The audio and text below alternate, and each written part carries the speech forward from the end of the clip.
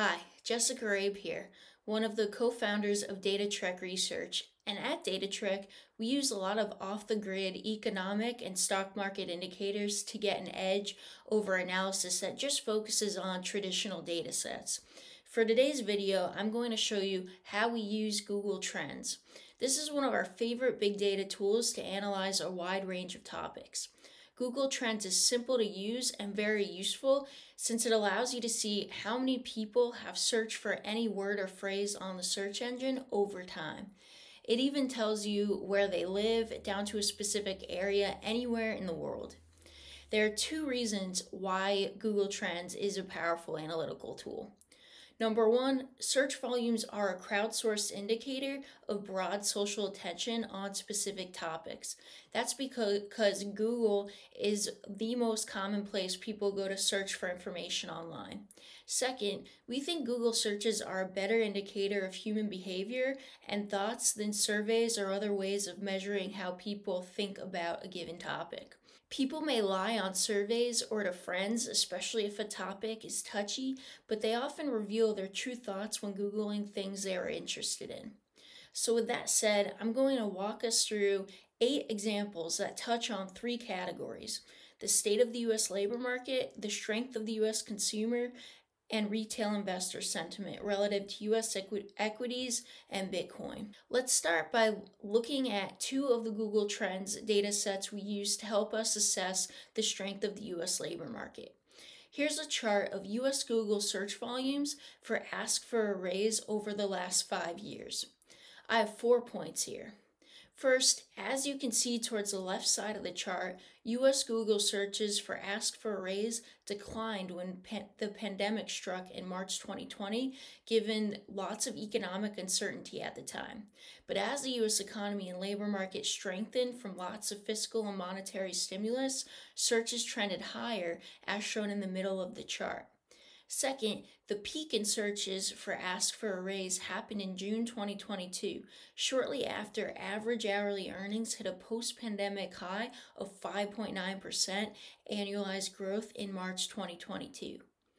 Third, searches have trended lower since then, reflecting American workers' waning confidence in their ability to demand higher pay. Average hourly earnings have also fallen steadily over this time frame, coming in at 4.1% annualized growth just last month. Fourth and lastly, even though search interest in Ask for a Raise has fallen since the highs, it's still up 25% this year compared to 2019. This fits with the official government data, which shows that average hourly earnings growth still exceeds pre-pandemic levels, up 4.1% annualized growth versus the average of up 3.3% annualized growth in 2019. Overall, this chart reflects good news in terms of inflationary pressures, since searches for Ask for a Raise and wage growth are coming down from 2022's structurally high levels. The bad news, however, is that both remain higher than pre-pandemic levels. As a result, and we've been writing in our daily market newsletter for many months now, the Fed will want to keep cooling the U.S. economy with higher for longer interest rates so that workers feel their bargaining power is further diminishing due to slower economic growth.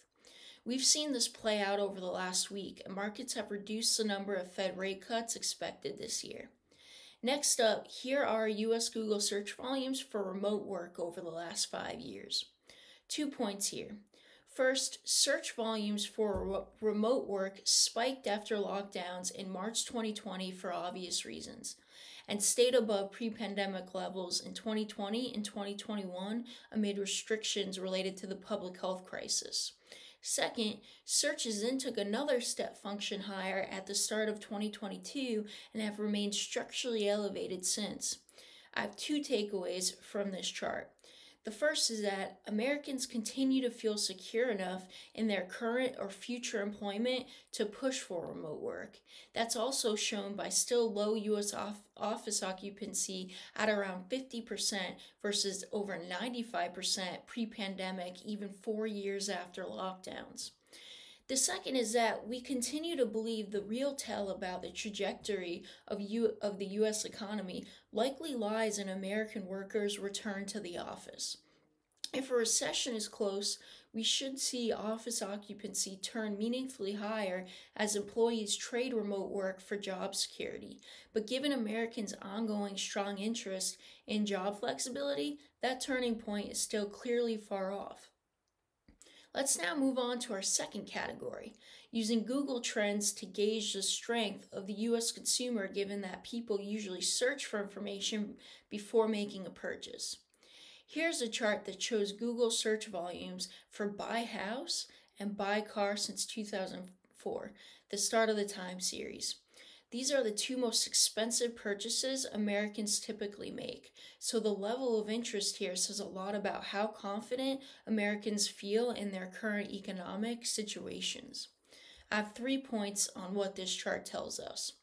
First, queries for buy house and buy car were low during the back half of the 2000s, given the Great Recession, but rose steadily throughout the last economic expansion from 2012 to 2019. Second, interest in buying a home and car spiked after lockdowns during the 2020 pandemic crisis as people migrated from cities to the suburbs.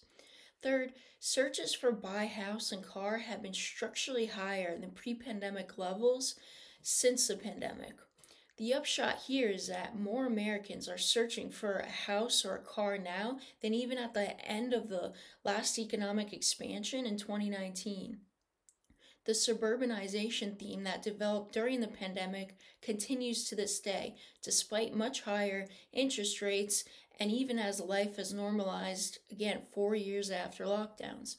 Americans are still clearly confident enough in their financial ability to make significant purchases, otherwise, they wouldn't be searching about them so much online.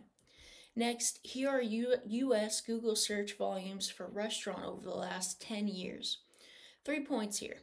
First, restaurant searches took a step function higher in the back half of the 2010s as the US economy strengthened after the Great Recession.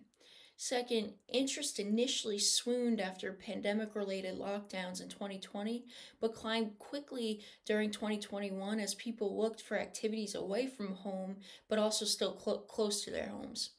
Third, searches for a restaurant were structurally higher than pre-pandemic levels in 2021 and 2022, with the all-time high in June 2022. While searches have trended lower since then, they are still just as strong as they were right before lockdowns.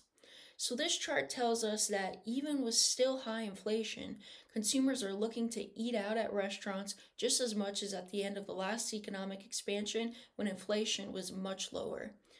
Dining out is a discretionary purchase and more expensive than eating at home, so this solid interest in restaurants also tells us that consumers still feel confident in their economic situations. Eating out is usually one of the first sacrifices consumers make if they are worried about the economy and their finances. Lastly, here are US search volumes for cheap gas over the last 5 years. I have 2 points here. First, searches for cheap gas peaked in March 2022 after Russia's invasion of Ukraine spiked oil prices. Second, interest fell to 5-year lows this past January, but have been increasing modestly since amid rising oil prices from greater geopolitical tensions. Our takeaway from this chart is that even though gas prices have been rising, searches for cheap gas are still low relative to the last 5 years. In other words, gas prices are not yet increasing quickly and sharply enough for Americans to actively seek out more affordable options online to better accommodate their budgets. That's important because the more Americans worry about higher gas prices, the more they pull back on discretionary spending, which of course weighs on economic growth. Let's move on again now to our third and last category, focusing on American interest in the stock market and Bitcoin. I have 3 charts here. First, here is a 5-year chart of US Google search volumes for Dow Jones, shown by the blue line, S&P 500 shown by the red line, and stock market shown by the yellow line. 4 points here. First, Dow Jones Industrial Average might not be Wall Street's go-to US equity performance benchmark, but it's the most commonly used metric by most Americans to track the US stock market. Over the last 5 years, there have been 6 times as many US Google searches for Dow Jones as S&P 500 and 2 times as many searches for Dow Jones as stock market.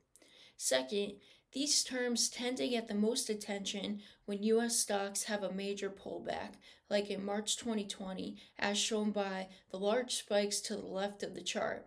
Similarly, searches picked up in June 2022, lining up with the first major low in US equities that year. Third, search volumes were also elevated in 2020 and early 2021 amid the pandemic driven speculative tech bubble, when there was an influx of retail traders after they received stimulus money. Fourth and lastly, interest fell throughout 2023 and this year as US equities rallied. But even with the recent sell off, searches are around 5 year lows. So the takeaway here is that the latest rough patch for US equities hasn't been dramatic enough to catch most Americans' attention. That's good news because stock market interest tends to build as US equities swoon, which can affect Americans' propensity to spend.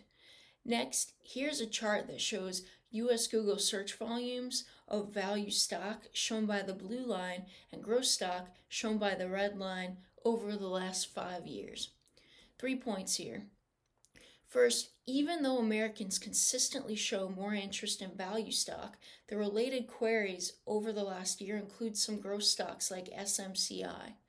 Second, and tellingly, searches for value stock and growth stock hit their 5 year highs in January and February 2021, when many speculative tech stocks peaked. Third, interest in both terms tend to pick up into mid-April, likely as Americans try to max out their retirement contributions ahead of tax day. So the bottom line here is that Americans have been almost twice as interested in value versus growth stocks over the last 5 years. That said, Main Street has very different ideas about what makes a stock growth or value. Nevertheless, attention on either sort of investment is not unusually elevated for this time of year and does not signal retail investor mania like in early 2021. Lastly, here is a chart that shows worldwide Google search volumes for Bitcoin versus ChatGPT over the last 5 years. 3 points here. First, OpenAI launched ChatGPT at the end of November 2022, and search volumes for this tool matched those for Bitcoin within just a couple of weeks. Searches for ChatGPT have exceeded those for Bitcoin by a wide margin since January 2023. Second, global searches for ChatGPT just made a new high, only 3% off the all-time high in Bitcoin in May 2021, 2 months after its price hit $60,000 for the first time. The growth in search interest for ChatGPT has been fast and much more stable. Global searches for Bitcoin have picked up somewhat this year amid the SEC's ETF approval and as it's rallied, but it's nowhere near the highs last seen in 2021. Third, over the last 90 days, the countries with the highest relative level of search volumes for ChatGPT are Philippines, Taiwan, Bangladesh, Morocco, and Kenya. The US is 36 on the list. For Bitcoin, they are Slovenia, Czech Republic, Slovakia, Switzerland, and Finland. The US is 27th on the list here. So the upshot here is that global search volumes for ChatGPT have far surpassed Bitcoin for nearly the entire time since the chatbot was launched at the end of 2022. Over the last year, there have been 3 times as many searches for ChatGPT versus Bitcoin. We think ChatGPT's continued ability to hold outsized attention is an encouraging sign, given that the success of any disruptive technology relies on new adoption. Gen AI is the latest disruptive innovation to spark rapid interest and mass usage. And the last time a technology's popularity grew this quickly was virtual currencies during the pandemic, which also had the added tailwind of massive government and monetary stimulus. Ultimately, ChatGPT has much broader applications than Bitcoin, so its appeal is more universal and steady, while popular focus on Bitcoin is typically correlated with price. To wrap up, Google Trends is a very useful tool to gauge everything from US worker and consumer confidence to retail investor sentiment in real time. It's helped inform some of our best calls, most recently the strength of the US economy and labor market, meaning the Fed and markets were way too aggressive about rate cuts this year. With that, thank you very much for taking the time to watch this video. Please hit the like and subscribe button to our YouTube channel if you enjoyed it. And be sure to check out our website, datatrekresearch.com, for a free trial to our daily reports on markets, data, and disruption. There's no credit card or personal information required. You just have to drop an email in. Thanks again for watching, and we hope you have a great day.